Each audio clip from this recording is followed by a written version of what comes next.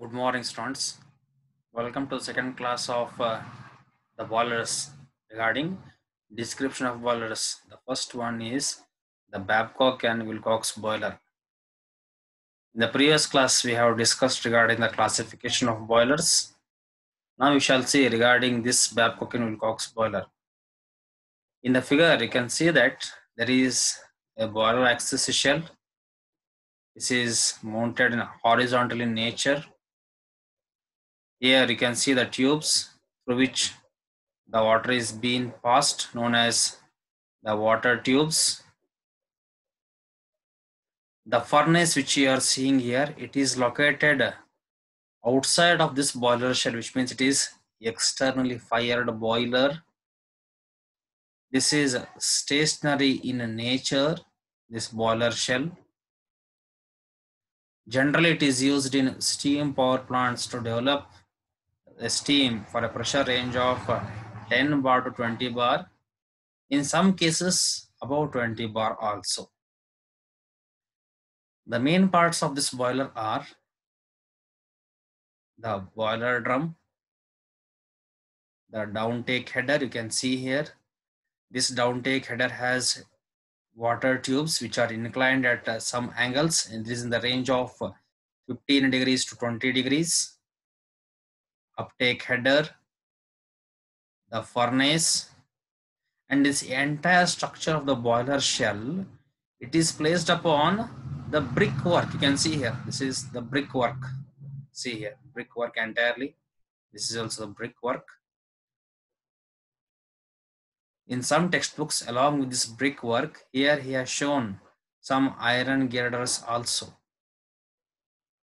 Therefore, a Babcock and Wilcox boiler, it is an naturally circulated water tube, externally fired stationary boiler used for the generation of steam. Its parts are manhole, steam stop valve for the collection of steam, anti-priming pipe, safety valve.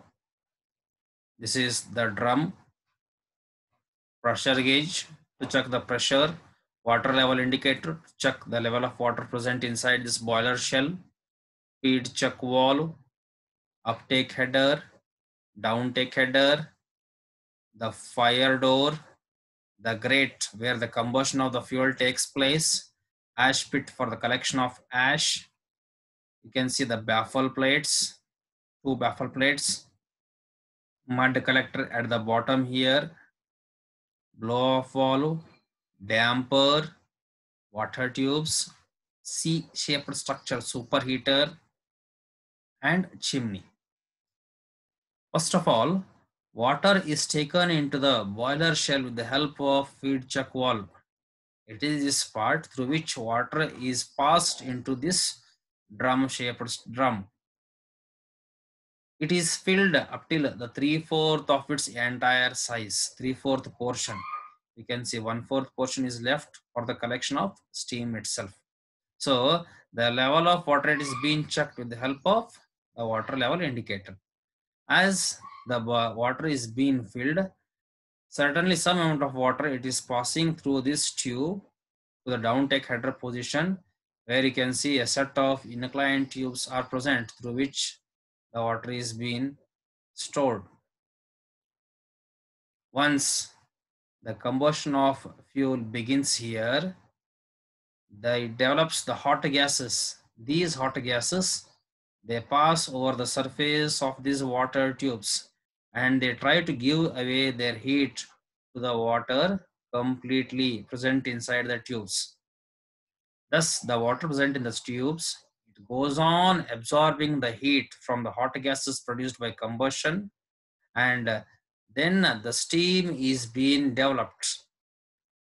As the steam is being developed, we can see here, as these pipes are in an inclined position, the density of steam, it is lighter when compared to the water.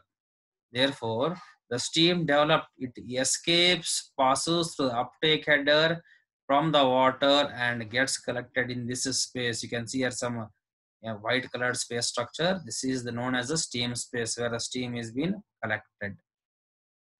So the hot gases which are developed here, they need to give away their heat completely to this inclined water tubes. In order to do that, we are providing two baffle plates. You can see one baffle plate is here, another baffle plate is here. The purpose is whatever the hot gases they are developed here, they pass through this set of tubes, then passing through the superheater tube, they are being diverted here. Again, they pass through the water tubes, come to this portion. Again, it is diverted here, and then after they're giving their heat, they are passing with the help of damper, and then they flow towards the chimney. If the baffle plates are not provided here, then what happens? Directly these hot gases, they move towards the chimney itself. In order to have more amount of heat transfer rate, the baffle plates are being provided to see that the hot gases give maximum amount of the heat to the water present in these tubes, as well as for the water steam present in the superheater also. The steam which is developed here, which is collected here, sometimes it may be a wet steam also. If it is a wet steam, already we have discussed, we are very much interested to use dry steam or superheated steam. So to convert it to dry steam or superheated steam, what do we here?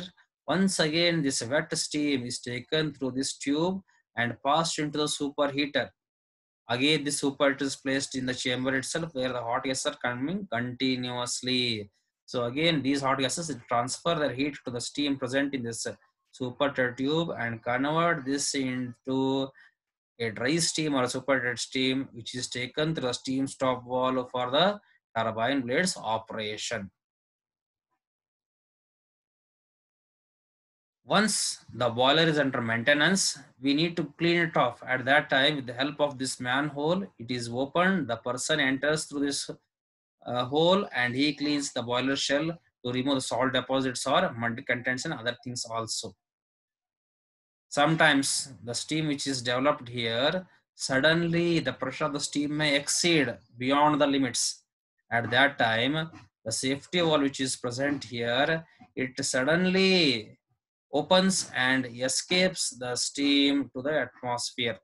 Just like the pressure cooker at your home, after exceeding its pressure of the steam present inside the cooker, it moves upwards and develops a whistle.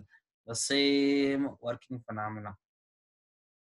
Pressure gauge, which is mounted here to check the level of the pressure of the steam developed inside the boiler shell.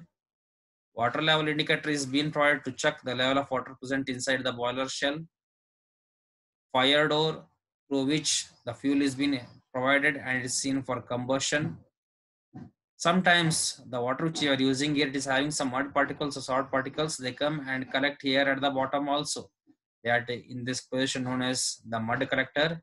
It is taken out with the help of the blow of valve and it is cleaned onwards. So this is the working of the Babcock and Wilcox boiler. Thank you, students.